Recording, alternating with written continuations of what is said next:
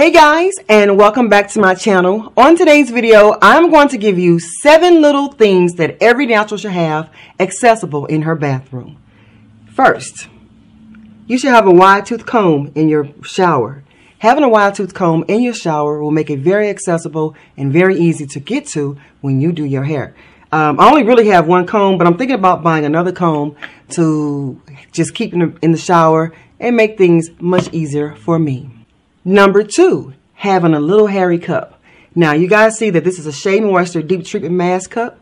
After I used all of my conditioner, when I would comb my hair and pull out all those dead shed hair, I would take it and, because you know it'd always be clinging to your fingers, I would just take it and roll it up in my fingers and just throw it in this little cup. And after I get through with my conditioning and my shampoo session, I would take this cup, take the little hair out and throw it away and clean up the rest of the area and get that and throw it in the cup and throw it away. It makes the cleanup much easier. Plus, it saves you from clogging your drain. Here's another thing that's really great to have in your shower. This is a plastic shower cap, and this is great for steaming your hair. So, like, I don't have a steamer, and I just never desired to buy one. So what I would do is just use this. I have a terry turban too that I use to steam my hair, but I'll just take this cap, put my little pre-poo conditioner in, or just put a regular conditioner in my hair and take my cap, put it on top.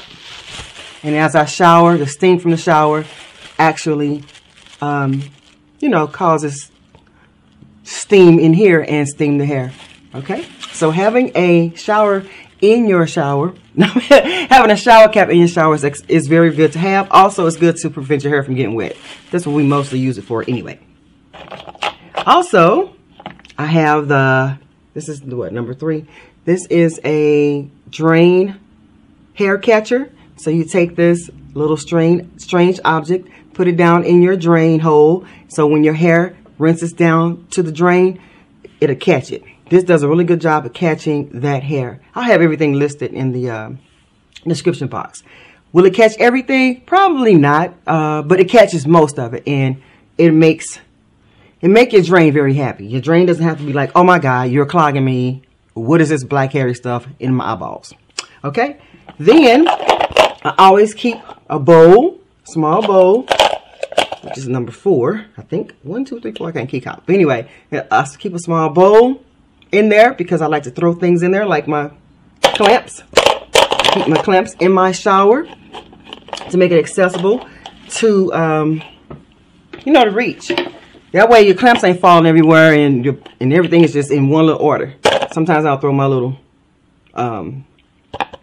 what's this? My comb in there too. And then last but not least, this thing here. You guys are probably saying, what in the world? Let me bring it back some. Can you see? What in the world is that, Nezi? This is called a Zip It. Now I mentioned this in another video too. And what this does is you stick it down in your drain and pull it up, and you have all the little hair that that came out your head. They went down in your drain, and you can pull it up with this. You gotta be careful though, because these are ridges and they're very, very pointy and they hurt. A lot of times, well, on the instructions, I remember saying that it's good to use some type of protection glove just in case you slip and cut your fingers. You don't want to cut your fingers with this, okay? So, yeah, this is a Zip It, and put it down in your drain, zip it up, and it looks so creepy, but it feels kind of good that you can get that hair out of your drain.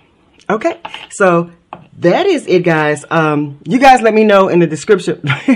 You guys let me know in the comment section what is it that you keep accessible in your shower, and let me know and let everybody else know.